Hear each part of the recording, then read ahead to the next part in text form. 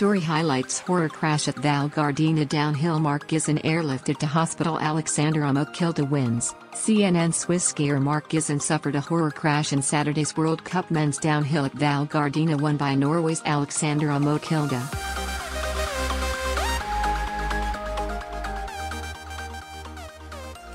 The 30-year-old lost control just before the notorious camel hump section of the course and was thrown high into the air before sliding along the piste on his back and side.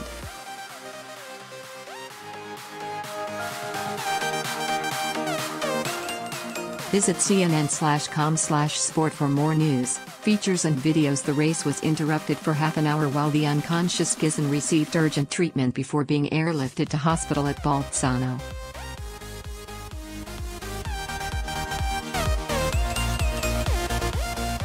This is horrible to watch.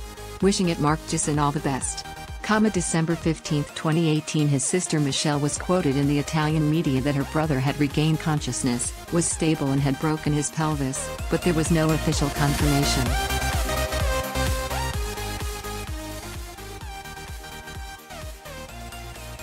Redmore Kilde and the other podium finishers, Max Franz of Austria and Swiss Beat Fuse, were seen on television looking away as they witnessed the crash, with obvious concerns for Gizon's safety.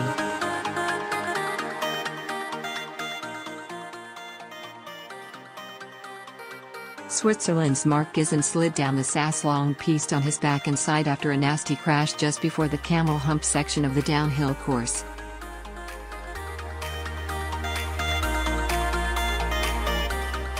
Both Gizon's sisters are world-class skiers, with Michelle winning combined gold at the Winter Olympics in Pyeongchang earlier this year and Dominique taking downhill gold in Sochi 4 years earlier.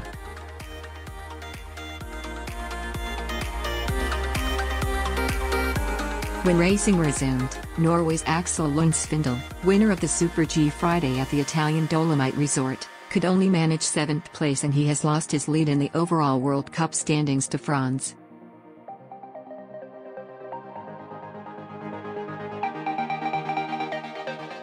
A rescue helicopter transports Switzerland's Mark Gizon to hospital after his horror crash in the World Cup men's downhill at Val Gardena.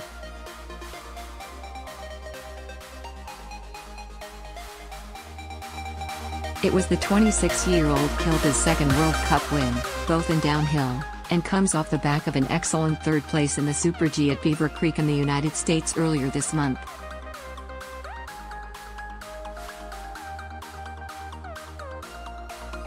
Reed, Schifrin clinches historic win. His time of 1 minute 56.13 seconds on the Saas-Long course left him 0.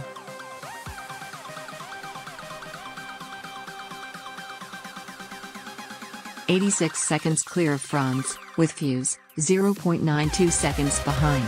Fuse and Franz are joined top of the downhill standings after 3 rounds.